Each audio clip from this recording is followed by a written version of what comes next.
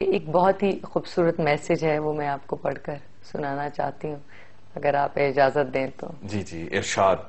इरशाद कहते हैं कि एक कोट है कि in the hands of life it's not important to hold all the good relations, it's not important to hold it's not important to hold all the good relations, but it is more important how good you behave with the relations which you hold. अब आपने जुबानी सुनाना है।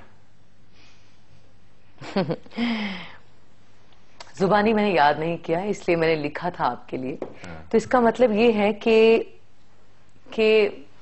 जिंदगी में हम बहुत सारे लोगों से मिलते हैं और हम बात भी करते हैं। It's important how you hold the कि इम्पोर्टेंट जिंदगी में ये है कि आपको शायद समझ नहीं आया कि चलें, एनीवे, नाज़रीन मुझे समझ वाकई नहीं आया, आ चुका है। एक दफा फिर मेरा मुझे समझ नहीं आया, आखिरी लाइन समझा दें।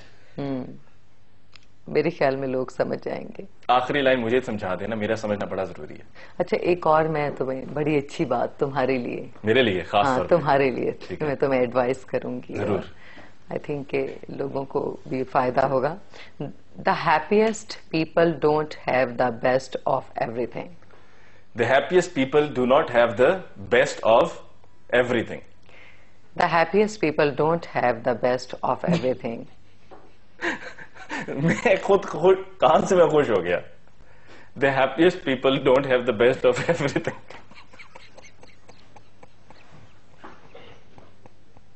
अच्छा, ये तुम पढ़ो, तुम्हें कुछ ज्यादा ही हंसी आ रही पढ़ के। नहीं, आप भी मुझे जरा पढ़ के सुना दें। नहीं, तुम जरा मुझे। अच्छा, फिर आपने मुझे इसकी ट्रांसलेशन करके बतानी है, ठीक है? ये the happiest people don't have the best of everything, they make the best of everything. समझ आया? Good afternoon. आफ्टरनून का मैसेज है ना, गुड आफ्टरनून। तब आपने मुझे पढ़ के सुनाना है। The happiest people don't have the best of everything. जरा ये पढ़ के सुना दे। The happiest people don't have the best of everything. आगे तुमने बता दिया है कि they make the best of everything. वाह जी मीरा, आपसे हमारी गुफ्तगू